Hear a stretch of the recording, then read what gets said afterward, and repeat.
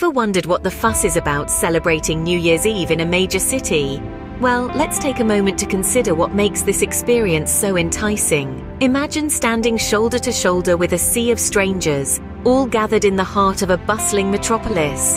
There's a palpable energy in the air, a collective anticipation that buzzes around like an invisible electric current. Now you might be thinking, that sounds more like a crowded subway than a party. But hold that thought. The magic of celebrating New Year's Eve in a major city isn't just about the crowd, it's about the unique traditions each city holds. In Sydney, they greet the new year with a dazzling firework display over the Harbour Bridge. In London, Big Ben's chimes ring out, marking the start of a new chapter, while the city's skies are set ablaze with a spectacular firework display. And in Times Square, New York, the world watches as the famous glittering ball descends, signaling the end of one year and the beginning of another. These traditions are not only visually stunning, but they also create a sense of unity, a shared experience that transcends borders and cultures. You become part of a global celebration, a participant in a worldwide farewell to the old and welcome to the new. And let's not forget the excitement. There's something undeniably thrilling about being in a city as it ushers in a new year. The lights, the noise, the laughter, the countdown. It's a sensory overload that leaves you feeling alive and full of hope for the future. So if you're the kind of person who enjoys the comfort of your own sofa and the familiar drone of the television on New Year's Eve, you might be asking yourself, why would I ever want to swap that for a crowded city square? Well, perhaps it's about time you step out of your comfort zone and experience the thrill of New Year's Eve in a major city. So if you're tired of watching the ball drop on TV, maybe it's time to consider a city break for your next New Year's Eve. If you think London's just about the Queen's speech and a cup of tea, you're in for a surprise. Now let's talk about how Londoners welcome the new year. And trust me, it's not all crumpets and cream. Picture this, a chill in the air, the city bathed in a soft winter mist, and the majestic Thames, reflecting the twinkling city lights. From the London Eye to the Houses of Parliament, the skyline becomes a canvas for a spectacular display of fireworks. A spectacle that's nothing short of magical, as the clock strikes midnight, announcing the arrival of the new year. But it doesn't stop there. As the last of the fireworks fade into the night, a melody rises above the city's cheers. The crowd, arm in arm, swaying to the rhythm of Auld Lang Syne, a tradition that tugs at the heartstrings and unites Londoners in a moment of nostalgia and camaraderie. It's a scene filled with warmth and unity, a testament to the spirit of London.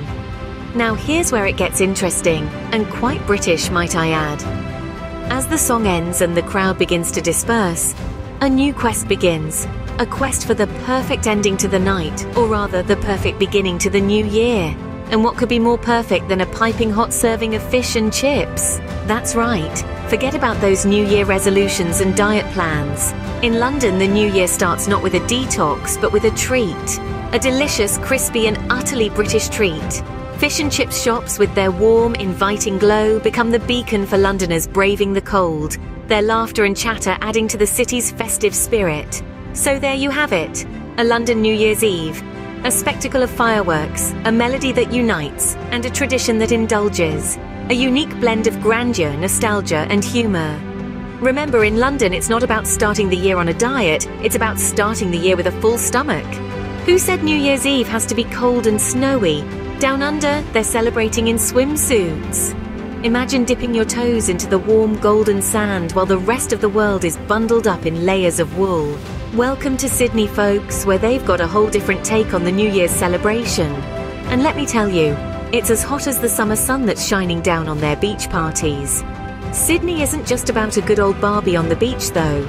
It's about the drama, the spectacle, and the sheer joy of welcoming a new year. And nothing screams joy and excitement more than Sydney's famous harbourside fireworks. These aren't your run-of-the-mill sparklers, no sir. These are full-blown fireworks that light up the sky, reflecting off the waters of the harbour and painting the city in a myriad of colours. But the party doesn't end when the clock strikes 12. In fact, it's only just beginning. As the first day of the new year dawns, Sydneysiders take to the beaches for the tradition of a beach party on New Year's Day. It's a sight to behold, with laughter and cheer echoing off the waves and the golden sand speckled with people ready to dive head first into the new year. And let's not forget the quintessential Australian practice of lighting sparklers at midnight. It's a simple act, but one that holds a lot of meaning.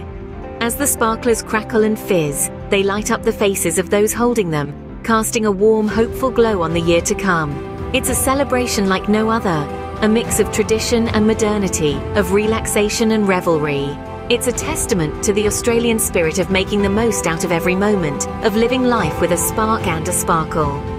So if you fancy swapping snow for sand this New Year's, Sydney's got you covered. Just don't forget your sun cream. Think you can handle the hustle and bustle of New Year's Eve in the city that never sleeps? Let's dive into the heart of New York City, where the famous Times Square ball drop is the highlight of every New Year's Eve celebration. Imagine this. It's the last day of 2023.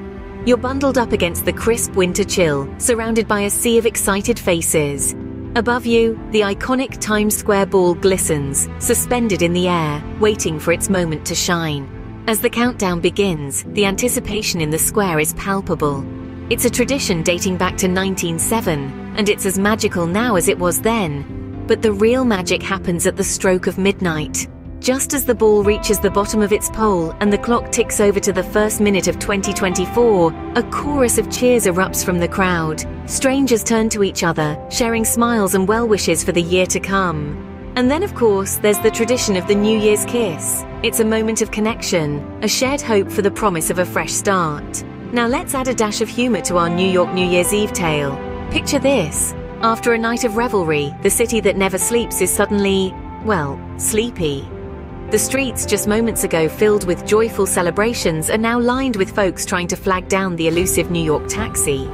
It's a struggle, yes, but it's also a shared experience, a testament to the city's vibrant spirit that keeps going, no matter what. So are you ready to be a part of this epic celebration? To witness the Times Square ball drop? To share that midnight kiss? To join in the collective quest for a taxi home? It's a whirlwind, it's chaotic, it's quintessentially New York. So if you're up for an all-nighter this New Year's, there's no city like New York. Just make sure you've got your coffee ready for the morning. How about ringing in the new year with a bit of culture and a lot of karaoke? Now, hold on to your hats, folks, because we're about to jet set to the land of the rising sun, Tokyo. This bustling metropolis is famous for its blend of the old and the new, and New Year's Eve is no exception. Here, tradition takes center stage as the clock strikes midnight. Imagine this. Ancient temples aglow under the starlit sky, the air filled with the resonating chimes of the bells. The Japanese tradition, Joya no Kane, involves ringing the temple bells 108 times at the stroke of midnight. This, they believe, rids them of the 108 earthly desires, starting the new year on a clean slate. And while you're at it, don't forget to slurp up some toshikoshi soba. These long buckwheat noodles symbolize a long and healthy life. Now that's a tradition we can all get behind, right? But Tokyo isn't all Zen gardens and soba noodles. As the temples quiet down and the dawn breaks, the city comes alive in a way only Tokyo can. And what's the star of the show? You guessed it! The annual singing contest, Kohaku Uta Gassen. This televised event has been a staple since the 1950s and is as much a part of New Year's Eve as the Times Square ball drop is for New Yorkers. Kohaku Uta Gassen is a colorful spectacle of Japan's top musical talents battling it out in red and white teams. It's a night of high drama, flashy costumes, and catchy tunes that will have you humming along, even if you don't understand a word of Japanese. So if you're looking to experience a New Year's Eve that's a little bit different, Tokyo could be just the ticket. Just make sure you've practiced your karaoke skills. From ringing bells at temples to belting out tunes on national television, Tokyo truly knows how to welcome the new year with a bang.